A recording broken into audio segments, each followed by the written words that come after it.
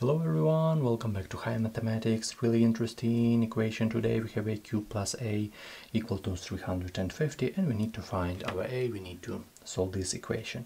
There are a lot of methods how can you solve it with formula, with different approaches, but I want to show you a real quick method how can you solve it. First of all, we need to bring this 350 on the left hand side. What we'll have a cube plus a and minus 350 equal to 0. So we just bring this 350 on the left hand side. But right now I see a really interesting moment, because this 350, it's really good to write as minus 343, so 343 and minus 7. So this is the same as right here. Later you will understand why I write this like that. We have this expression and a cube plus a in the beginning. So we just write this 350 like that. Why I write this? Because right now I can see that 343, it's a really good number, because we can group this with a cube, and this a I can group with this element. So why I group this? Because we will have a cube minus 343 and of course plus a and minus 7. So as you can see, I just change an order a little bit. So this goes near this a cube and this goes a with this 7. But moreover, 343 is a really good number, because this is equal to 7 cube. And with this a cube we will have a formula a cube minus 7 cube and of course plus a minus 7 equal to 0.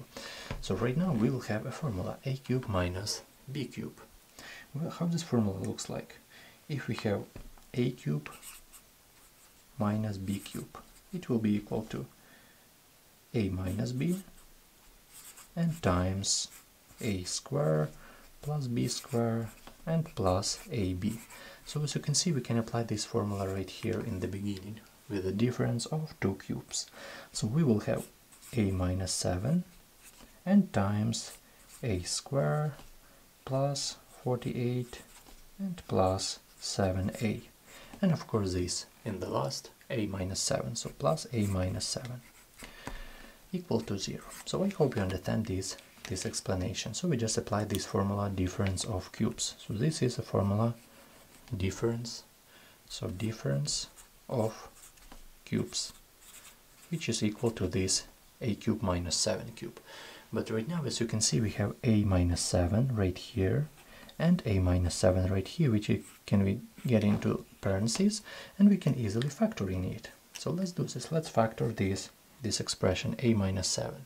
So if we factor it, we will have a minus 7, and in other parentheses we will have this a square plus 48 plus 7a, and from here we will have plus 1, so plus 1 equal to 0. So finally we factor in our equation, our expression with a. What are we going to do next? Of course, if product equal to 0, then this element equal to 0 or this one equal to 0.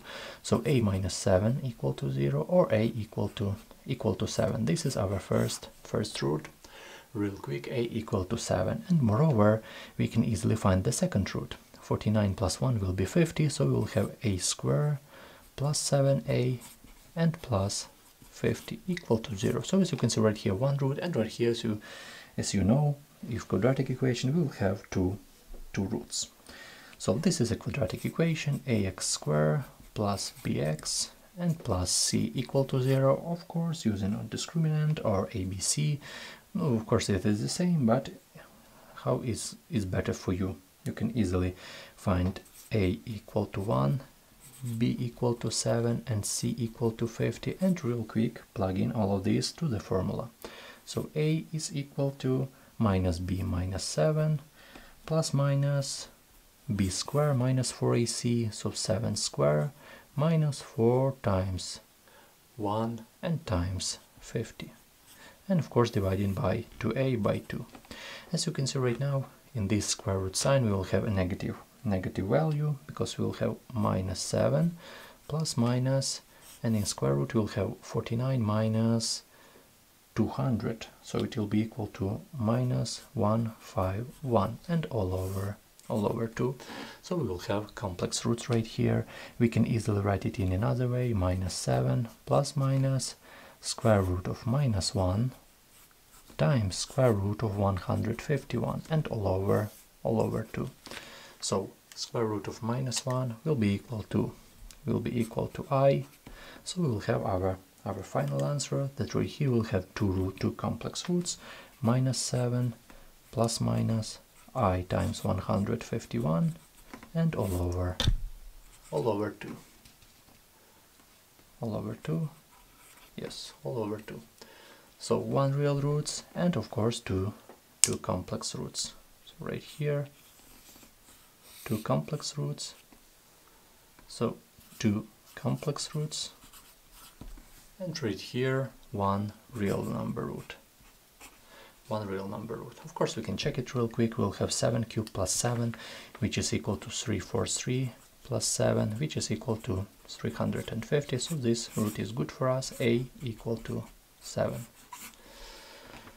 If you still have any question, maybe you have another method how to solve it, another approach, how can you solve it, so write your suggestion in comment, write your question in comment, it will be really nice to read it, and thank you so much for watching, see you in the next videos.